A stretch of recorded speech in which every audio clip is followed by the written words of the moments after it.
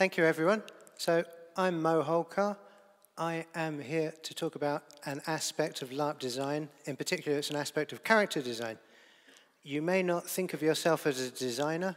Some of the people here in the room, some of you watching at home, you may think of yourself as a player or a participant in other people's designs. But one thing which I want to bring across in this short talk is that players are also designers. In particular, they're designers of the characters that they play.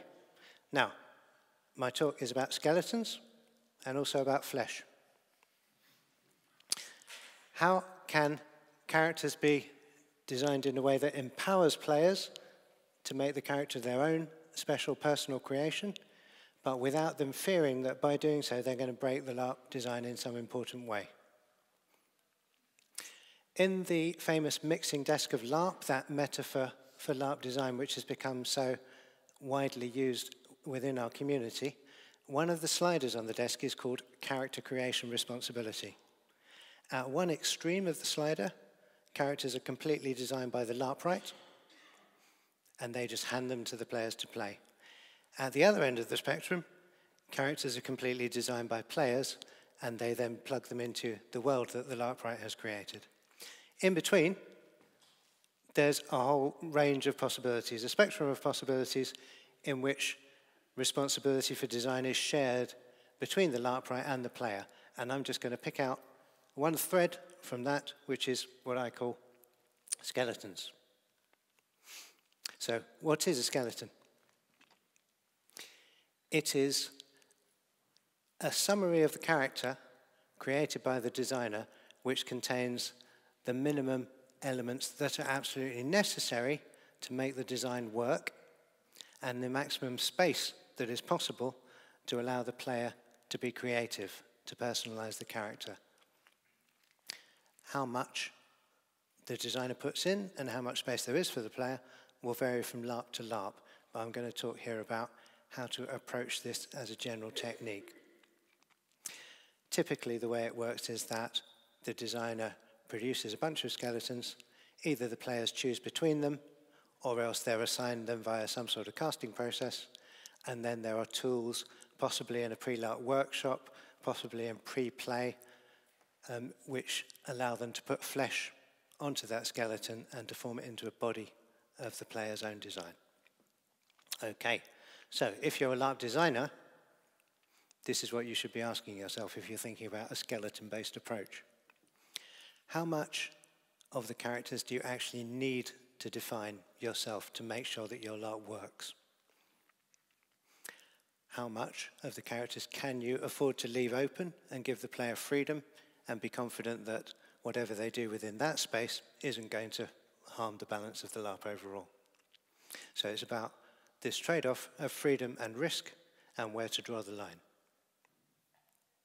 Here's an example. This is from a LARP that Kevin Burns and I wrote together some years ago called Real Men. It is set in the modern world. It's about a group of young men who meet as teenagers, and it revisits them at various stages through their lives and sees how they've grown up together and how age has affected them in various ways. So at the start, this is what we gave them to choose from. There's a bunch of skeletons which are structured exactly like this. The notes in square brackets I've put on here for your benefit. So it's very simple. It's just an initial of the name. The player chooses the rest of the name. The showman is the kind of archetype or concept for this particular character. They have a secret fear, they have a fantasy, and they have an impossible dream. If you've played the LARP yourself, you'll know what these means, but I won't go into it now. Suffice to say, these are aspects of the character that are important for how the LARP is to work as a whole. And so they're given in the skeleton. The skeleton is then supplemented with a bunch of questions, which is what allows the player to put flesh on its bones. And these are the questions from Real Men. So you'll see they're a mix of kind of biographical stuff. The player is free to invent these details about the character, life and history, and then also to invent these further details about their attitudes, their beliefs, and their ways of thinking. And this is all stuff that, because we told the players it's set in the real world, so They couldn't create someone who's like a high priest of Cthulhu or an alien visitor in human clothing. They're creating realistic characters, and so we are happy to let them do so with freedom in answer to those questions. Another approach, and that's an alternative to giving them like a free text box to answer a question like this, is to offer them a list of choices. So, for example, this is from another LARP called Delta Sector Helter Skelter. Then the players were able to choose their occupations, but they chose them from a bunch that we'd drawn up before. So we had a load of cards, we spread them out on the table, each card had one of these occupations printed on it, each player chose one card, and then once they'd done so, they then made up the crew and officers of a starship. Now, there's two sort of strengths to this approach. One is that the players feel comfortable and safe. They know that if they're choosing one of the bits of card that you wrote for them, they can't possibly get it wrong. Whereas, you know, in a science fiction LARP, if you just gave them a free text box and they created something like, maybe it's a universe that doesn't have aliens, it only has humans. And if they'd answered it with being an alien character, that would break the LARP. This way, they know they're not going to, because managing player comfort is the most important thing when we're talking about this process. The other thing that giving them a list of occupations like this does is it tells them a bit about what the LARP is going to be like. So it's a science fiction LARP, they know that already, but you can see from looking at the list that it's more like Star Trek than it is like Star Wars. And you can see that there's going to be play around interpersonal stuff and feelings and drama, as well as going missions where you go down to a planet and shoot aliens or get shot by them, in the case of the guy with the red shirt. So, those of you who played the Drinklings here the other day will know that's made up of a whole set of cards like this, which parameterize play in a kind of a safe and comforting way for the players. They've got complete freedom within certain very rigid bounds. Things to think about when you're putting together your skeletons and your list of questions. The questions should be specific to the theme and to the setting of the LARP. So, for example, in a LARP that I wrote called Life Lessons, it's about the characters as students at a life drawing class. So one of the questions that is asked is about what is this character's relationship to art. That wouldn't be necessary in a LARP like Delta Sector Helter Skelter.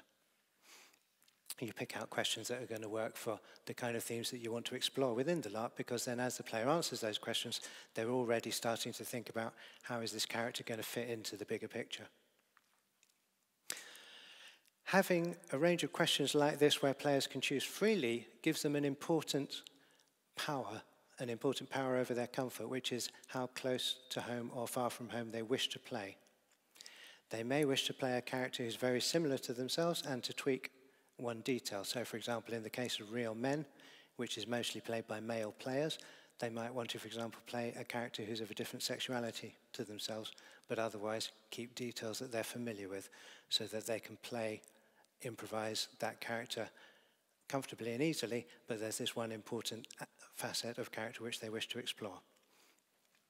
Or alternatively, they could create something completely different, but because you've got a range of options open to them, they can decide how far or how near they want to go, which is obviously much more difficult in cases where the characters are all fully pre-designed by the designer. You can include questions which are intended to prompt important thoughts and feelings that you're going to use during the LARP. So going back to Life Lessons, one of the prompts is that the players are supposed to do a little sketch of which might be a drawing of how that character sees themselves, or how some aspect of how they see the world. It's a tool for reflection as they're creating the character. It's not actually important within the context of the character creation as such, but it's important because during the course of the LARP, they're going to be using drawing as a tool for capturing emotions and thoughts. And so having to do this during character creation as well is a kind of a soft way of preparing them for that in a risk-free situation, because no one else gets to see that drawing. It's only for you as a player to use yourself. Questions don't have to be just text, they can be physical tasks. So probably most of you are used to the classic exercise of walking around a room as your character would walk, and then perhaps the organizer will say, okay, now walk as they walk when they're angry, now walk as they walk when they're extremely happy, and so on.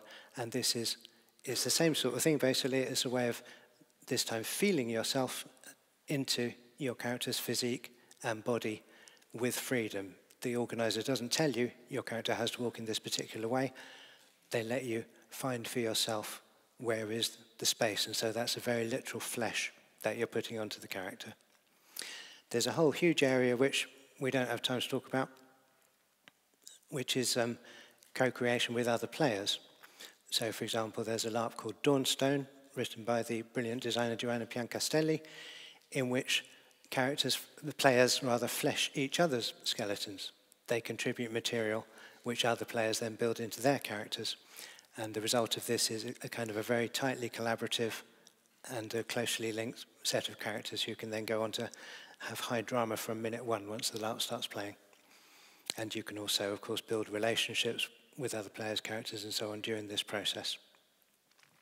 But for more of that, read the article in the KP book. It's great. So, I'm going to finish. These are the sort of key takeaways. If you're a designer, it's natural to want to control the process. It's natural to want to be sure that the characters are as you wish them to be, so that you know they're going to work within your game framework. But what I'm saying is try and cut that down and pull that back as much as you can. Try and concentrate only on what you absolutely need to control, and try and enjoy surrendering the bits that you don't need. If you're a player, where you have been given space to create, use it, explore it, and have fun with it, because the designer is saying to you, you have this freedom, you're not going to break the LARP by choosing something which doesn't fit in with it. I trust you, I've given you this opportunity, so don't be afraid.